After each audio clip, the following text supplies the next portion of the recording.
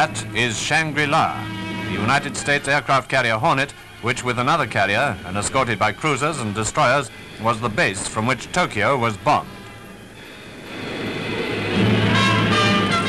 On their way across the Pacific, they met Japanese patrol boats, which were promptly sunk.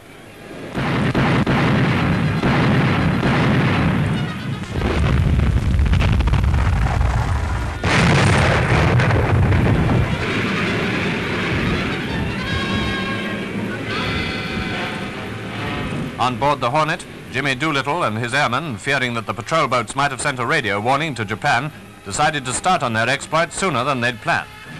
Doolittle took off in the first plane.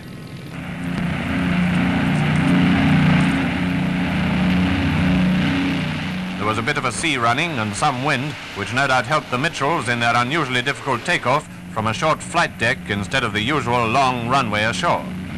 And the airmen, who were Army pilots, must have found the experience exhilarating, to say the least of it. It was a great job, magnificently carried out. And although the whole world was surprised, no one was more surprised than the Japs themselves.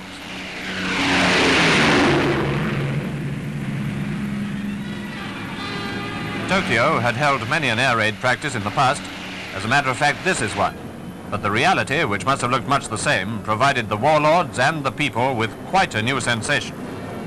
Sooner or later, overwhelming blows will strike them, as Mr. Churchill has said. Doolittle and other survivors of the daring raid were decorated by Madame Chiang Kai-shek.